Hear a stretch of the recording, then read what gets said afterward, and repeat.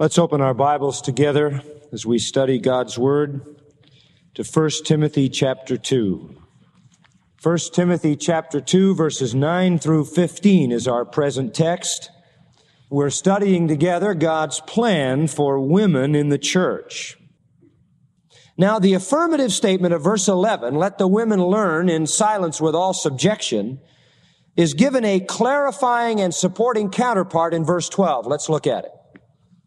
But I permit not a woman to teach, nor to usurp authority over the man, but to be in silence. And all the verbs in that verse are present, and that means they have a sort of a continuing idea. I am not allowing a woman to be engaged in teaching or to be taking authority over the man, but to be continually in silence. In other words, all of those present indicatives indicate that this is a continual commitment on the part of Paul through the Holy Spirit. Now, let me give you a little bit of insight into some of the terms. Look at the word permit. It always means to allow someone to do what they desire to do. It has the inherent idea in it that someone desires to do something. And what he is saying here is, I do not permit women to teach nor usurp authority. And by the choice of words, he is saying, in effect, even though they desire to do that. And that was the problem in that church, and it's still the problem today, because there are women even today who desire to teach and preach in the church and to take authority. Women have always desired to rule. We go back to Genesis chapter 3, verses 15 and 16, and you remember that the part of the curse that God brought upon man and woman in the fall was that woman would desire to control man, and he would have to rule over her. And therein is the conflict of the sexes born out of the fall. And even in the church, it is true, there are women who are discontent with their God-given role, and they seek to reach a place of prominence in teaching and taking authority over the man. But Paul says, I do not permit them to do that, even though that is their desire. And that obviously means in the duly constituted church when it comes together in its official worship. This has reference then to the authoritative pastor-teacher role, the one who articulates the Word of God. And nowhere in the New Testament, as I said, is any woman ever presented in any such office or role as teacher in the church. Nowhere. In fact, let's go further into verse 12. For a woman to try to take that rule is to usurp authority over the man. And here you have a very interesting word for the usurp authority, authentane. Yes, that word is used only here in the whole New Testament. And it indicates, I believe, as it is properly translated, a person desiring to usurp authority. A recent study of that verb conducted by Dr. George Knight in New Testament studies concludes that the common use of that outside the Bible, when you don't have a lot of uses of a word in the Bible, you go outside to find out how it was used. The common use of that word indicates, and I quote, to have authority over, and that's really all it means. Now, the reason that is important is women who want to eliminate this verse, and there are women who want to, women pastors, women teachers, and women elders would like to get rid of this verse. So what they will say is, it means this, I permit not a woman to teach nor to take abusive authority. In other words, it's okay for her to teach and have authority if it isn't abusive. But a careful study of that word means to take authority, period. It has nothing to do with abusive authority. In fact, if he was talking about abusive authority, he wouldn't be just talking about women. He'd also be talking about what? Men, because it would be just as much a sin for them as for women. So the idea here is parallel to teaching. He is saying, I want a woman to learn in silence with all subjection. Now, her silence is the silence of not being the teacher, and her subjection is the subjection of not being the authority. She is not to have authority. She is not to be a teacher. She is not to be a ruler in the church. That is the prohibition that the apostle gives us. So women in the church then are not to be in any position where men are subordinate to them. And I say again, please, it doesn't mean women can't pray, can't teach, can't speak out for God. It doesn't mean they can't ask questions in a proper environment where questions are invited. It does mean in the public worship of the church, these things are set down as God's standard. Now notice that in verse 11, let the women learn in silence, and at the end of verse 12, but to be in silence. So silence here is the issue, before and after. This brackets the section and thus contains the main idea. They cannot exercise the office of teacher and ruler in the church because that is inconsistent with their God-given design. Their God-given design. The issue then is not the way in which women rule. It is not the way in which they teach, as some would have us to believe that they're not to teach in a domineering way. It is that they would teach or rule at all. That is the issue.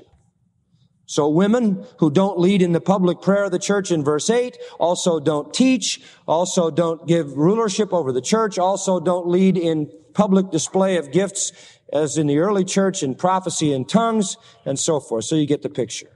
Now you say, well, does this wipe out all of our instruction? No. Do you remember Acts 18 where Aquila and Priscilla instructed Apollos? There's a time and a place where women are to be instructing others. And there may even be a time and a place where a woman and her husband could instruct another man, even a man who was a preacher. But it wouldn't be in the public worship and service of the church. Somebody says, well, do women have spiritual gifts? Well, what a ridiculous question. Because you believe what you have just seen here doesn't mean we're saying, well, women have no gift of teaching and women have no gift of speaking for the Lord. They have no verbal gifts at all. They have no leadership gift. That's absurd. Of course they do. Of course they do. And the Lord who bestows them those gifts offers them ample opportunity to use those gifts without violating His standard design for their role in the church. It is not necessary that because a woman has the gift of teaching, she has to appear in the public assembly of the church to teach. It is not necessary that because she has gifts in the area of leadership, that she has to lead the church. The thought that woman is somehow wronged when she is limited to her own God-ordained sphere as a woman and when her claim to be a man and do a man's work in the church is not admitted is absolutely irrational. There's plenty of room for her to exercise her gifts to the very fullest by God's intent. And somebody else says, well, what about missions? Well, what about missions? We need missionaries. What would we do without women missionaries? God bless women missionaries, but I don't think women being on the mission field necessarily have the right to violate the Word of God. God doesn't violate His own principles for expediency's sake. People say, what about the shortage of men? Well, if there's a shortage of men, Jesus gave us the answer. Pray the Lord of the harvest to send forth what? Laborers into His harvest. Now, I want to add to this that this in no way abuses women, but this is a tender and sympathetic understanding of the role and intent of a woman. Let not a woman enter into the sphere of activity for which God has never designed her. She is planned for a different role. Women don't sing bass. Men don't have babies. People have lied too also. You say, well, the only power in society and the best place to be is to be in leadership. It is more fulfilling to lead than to follow. Think about that. Is that really true? You want all the stuff that comes with being a leader? You better have a heavy load on your back and be able to carry it.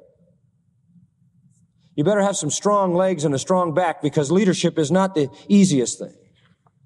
Ego makes people seek prominence and with it to seek the responsibility to prove their power. But such responsibility, take my word for it, is not always a welcomed friend.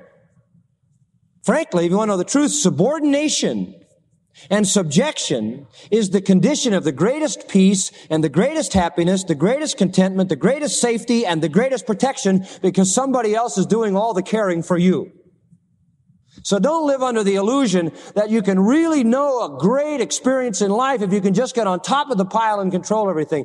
I say to women who would seek to do that, stay where you are under the loving care and nurture, nourishment, strength, and protection of your husband and of the leaders of the church, and that's a much happier place to be. The burden is much lighter. Subjection, my dear friends, is not a punishment. It is a privilege. It is a privilege that someone should care for you, and that's by God's design. And speaking of God's design, let's go to our next point. Their design. Their design. And here to support what he has just said come these two wonderful verses, 13 and 14. Here is the root of the role of a woman in the design of God. Verse 13, for Adam was first formed, then Eve. Now that is so clear. Woman's place was ordained in the order of the creation. Adam was made first, and then woman. First, protas, first in rank, chief. He is Ish, she is Isha in the Hebrew. This is not a cultural issue, friends. This is not a cultural issue. Those people who say, well, this was just some bias. This is not any Pauline bias. This is not some rabbinical gloss. This is Genesis. This is creation. It isn't temporary and it isn't cultural. Adam was first formed, then Eve. Now look at verse 14, and this is fascinating. And Adam was not deceived, but the woman being deceived was in the transgression. We talk about the fall of Adam, and rightly so, because in Romans chapter 5, that is the way Paul refers to it, as in Adam all died, so forth. We talk about the fall of Adam because Adam, his name represents generic man, if you will. His name represents the race. He is the head of the race, and he did fall. But we have to keep in mind that he didn't fall first. First, the woman fell. And her fall confirms what verse 13 said, that woman needs a head. She needs a strengthener, because when she got out from under the strength of Adam and tried to operate independently in conflict with the enemy, she was what? Deceived. And the intent of what the word is saying here is that woman needs protection, that she has a certain vulnerability. She was designed with the need for a head. She was designed with the need for a leader. She was designed with the need for a protector and a savior. And it is inherent in the nature of woman that she should not find herself in that position of ultimate responsibility. For woman has a deceivability when out from under the headship of a man. So the woman then, in verse 14, was deceived. She showed by that her inability to lead effectively. She met her match and more than her match in Satan. She shows an inability to act independently of her protector. So subordination of women in the church wasn't invented by Paul. It is rooted in the nature of the sexes, and it is confirmed in the fall. Now, may I say to you that a woman is not more defective than a man, please. She was deceived, and he subjected himself to her deception. The weakness of a woman is that she needs a head. The weakness of a man is he needs a woman. We are not less defective than women. We are differently defective. We're defective in different ways. We're temptable and vulnerable in different ways. So, that's the reason that we affirm the leadership of men. It is in the creation and the fall. And no daughter of Eve should follow the path of Eve and lead to tragedy by entering into the forbidden territory of rulership, which was intended for man. Now, at this point, somebody might conclude that, women have really caused this race a lot of problems. That's right. She's the one that did this thing. She's more susceptible, perhaps, to sin or temptation. No, just different. But doesn't this leave a terrible stigma on women? Many women would say, boy, I'm happy in Romans 5, but I'm not too happy in this passage. I don't mind Adam's fall, but this is a little heavy for us women to bear. It might leave the impression that woman sort of lies under God's permanent displeasure. So to avoid that, we come to the final point, their contribution in verse 15. And this is just marvelous. I don't know why people get so mixed up about this verse. Their contribution, wonderful, instructive verse. Nevertheless, or notwithstanding, or in spite of all that, she shall be saved in childbearing if they continue in faith and love and holiness with sobriety or self-control. Now look at this verse. What a fascinating thing. She shall be saved through childbearing. Now this is in contrast to another phrase. Look at verse 14. Adam wasn't deceived, but the woman being deceived was in the transgression. Parabasis, she stepped over the boundary. She stepped over the line. So she's in the transgression. Women are in sin. The stigma of the fall is on woman. But she shall be saved through childbearing. Now somebody said, what kind of salvation is this? What do you mean you're saved from sin through having babies? No, it couldn't possibly be that. Well, notice it says, she shall be saved. Future tense shows that it couldn't refer to Eve. Some would like to think it refers to Eve and the bearing of her children, but it doesn't. She shall be saved. Furthermore, if they continue in faith means it's more than one woman. Some think it's Mary, and the she being Mary was saved by bearing Christ. It's a nice thought, but I can't imagine anything more obtuse to this passage. How in the world you could ever read that into it, I don't know. I don't see Mary and I don't see the birth of Christ here. She must be the generic sense when compared with the word they. The woman was deceived and in the transgression. Nevertheless, she broadens to include all women, shall be saved in childbearing if they continue in. So the she sort of melts into the they. Now what is he saying? All women are saved through childbearing. Well, in what way? What kind of a general statement is that?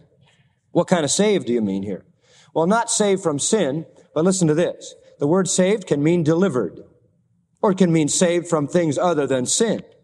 What we have to understand here is that all women are delivered. Now listen carefully. All women are delivered from the stigma of having caused the fall of the race by childbearing. In other words, women led in the fall, but by the wonderful grace of God, they are released from the stigma of that through childbearing. What's the point? Listen carefully. They may have caused the race to fall by stepping out of their God-intended design, but they also are given the priority responsibility of raising a godly seed. You understand that? That's the balance. Not soul salvation, not spiritual birth, but women are delivered from being left in a second-class, permanently stigmatized situation for the violation of the garden. They are delivered from being thought of as permanently weak and deceivable and insubordinate. Can you imagine what it would be like if men had babies and all women ever contributed to the human race was the fall? The balance of it.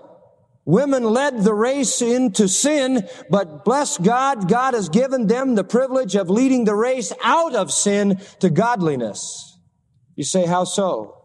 Mark it down. Because in the raising of a godly seed, it is the godliness and the virtue of the mother that has the greatest impact on the young life in the next generation. Is that not so? Theirs is the challenge to raise a godly seed. God has designed this to give woman back her dignity. She is saved from the stigma of the fall, and her path to dignity and usefulness, and her great contribution comes in accepting what God said, that you'll bear children. Motherhood then is woman's appointed role in general. Now obviously God doesn't want all women to be mothers. Some of them he doesn't even want to be married. 1 Corinthians 7, some have the gift of singleness. Some he allows to be barren for his own purposes. But as a general rule, just like marriage is generally the grace of life, as Peter calls it, so motherhood is that which reverses the stigma of women and allows them to provide for society the rearing of a godly seed, which in a real sense reverses the curse for which she was so responsible. The pain of childbearing was the punishment for her sin, but the result of bearing the child is the deliverance from the stigma of that sin. Marvelous how God has worked that out. The pain she goes through reminds her of her sin. The result reminds her of God's restoring grace and puts her back in a place where she makes a positive contribution to the godliness of the next generation. She may have caused a generation to plunge into sin, but she can, by being a mother who raises godly children, bring a generation to God. And what Paul is saying by the Holy Spirit is that a woman must accept her God-given role. And that role is not to give outward, overt leadership to the church, but to raise a godly seed. And that's why he says she'll be saved in childbearing, but only if, look at it, she continues in faith and love and holiness and self-control. If she is godly, she can raise that godly seed. And you know, to me, it is so sad and tragic that women want to whine over an unfulfilled life because they can't act like men. And they have the unique privilege of raising a godly generation of children who are nursed at their very breast and who bear an intimate relationship with them that no father can know. And thus do they restore dignity to that fallenness to which they contributed. And thus do they become all that God intended them to be. They are delivered from the results of sin and able to maintain a positive influence in society and in the church by accepting the role as a mother who raises godly children. That's why it says even when younger widows lose their husbands, Verse 14 of 1 Timothy 5, I will therefore that the younger women marry and bear children and rule the house. That's their calling. The highest ideal of Christian womanhood is here. And this is how the church is to work, beloved. Look, we're led by men in the worship of the church. They pray, they preach, they teach, they give leadership to the church. But the perfect balance of that is the influence of godly women that raise that godly generation. And the only way that'll happen is if they, and look at it closely in verse 15, if they continue in faith and love and holiness with self-control. They have to be the kind of woman described in verse 9 and 10, who are not into the clothes and to the outward flaunting of sexuality and desire and wealth, but they are women whose hearts are marked by godly fear and self-control, who are strong in faith, they believe God, strong in love toward God, who are pure and holy and who manifest self-control. Godly Christian women will raise the next generation. You want to know why there's a women's liberation movement? Because there's a devil who doesn't want God to get his work done. Her faith in the Lord, her sincere love for God, her holiness and purity of life, her modest self-control mark her spiritual state as such who will bring forth children who will bless the world. And as she brought forth once a curse, she now brings forth a blessing. That's her call.